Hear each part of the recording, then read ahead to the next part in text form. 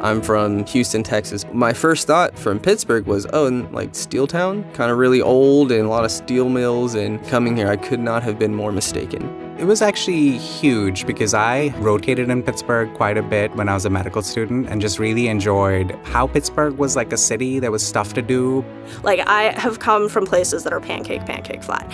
And so it was super cool to be out here, like in the mountains. There's a lot of really cool stuff that you can do outdoors.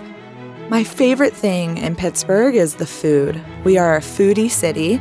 We have 2 or 3 very authentic French bakeries in Pittsburgh. So a place that I like to go in Pittsburgh is Chula. I kind of describe it as Indian food Chipotle style. Not only are you in such a great city, but you have to factor in the affiliation with UPMC. Pittsburgh really stands alone in its ability to really serve its community through medicine.